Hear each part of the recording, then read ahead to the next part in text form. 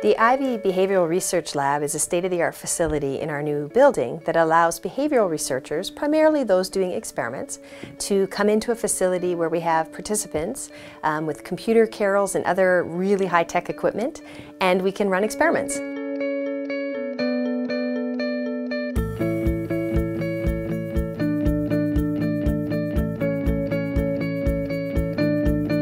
The idea here is that it's a resource for the Ivey community and, in fact, the London community to be able to do really state-of-the-art experimental psychological research. So in the past, we've done studies about temptation, where we've shown you chocolate and seen how you think and act differently when the chocolate is close to or farther away, and how much you eat of it.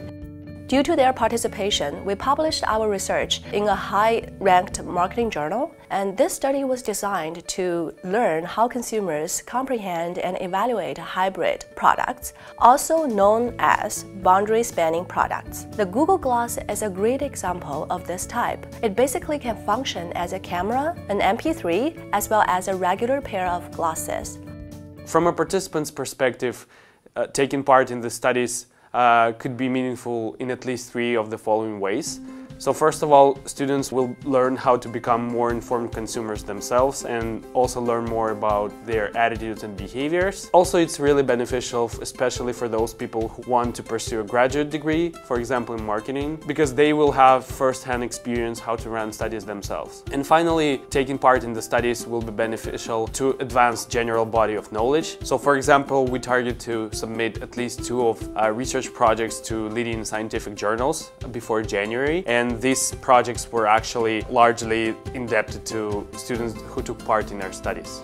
Having participants in the Ivey Research Lab is important because we find out surprising things sometimes, and we need to be able to go back to groups of participants who can help us explore what causes those surprising findings or what brings people to that kind of situation in their lives. So I actually got to participate in 3 studies at the Ivey Research Behavioural Lab, which I thought was really great.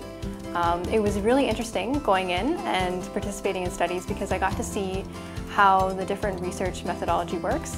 And it was great because as a psychology student, I learned a lot about research methodology, but to actually see it put into practice in a real-life setting in a very professional way is something that doesn't happen very often.